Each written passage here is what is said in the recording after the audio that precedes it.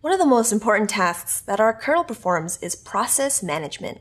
A process is a program that's executing, like our internet browser or text editor. A program is an application that we can run, like Chrome.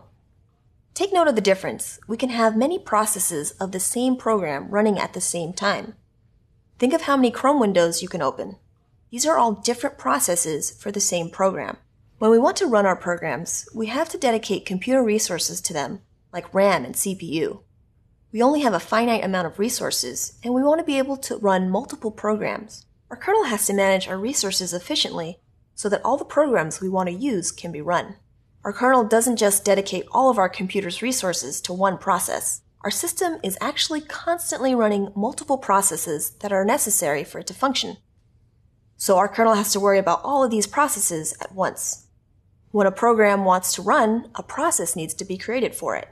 This process needs to have hardware resources like RAM and CPU.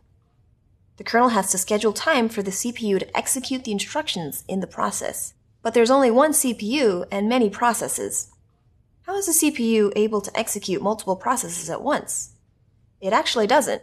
It executes processes one by one through something known as a time slice. A time slice is a very short interval of time that gets allocated to a process for CPU execution. It's so short that you don't even notice it. I mean, it's super short. The CPU executes one process in milliseconds, then executes another process, then another. To the human eye, everything looks like it runs simultaneously. That's how fast the CPU works. If your computer is running slowly and your CPU resources are being maxed out, there could be many factors at play.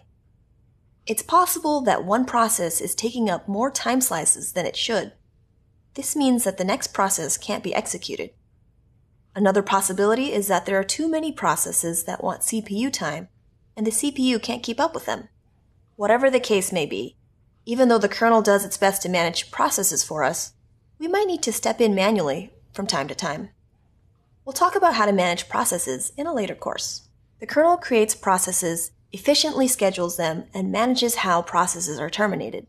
This is important since we need a way to collect all of the previously used resources that active processes were taking up and reallocate them to another process.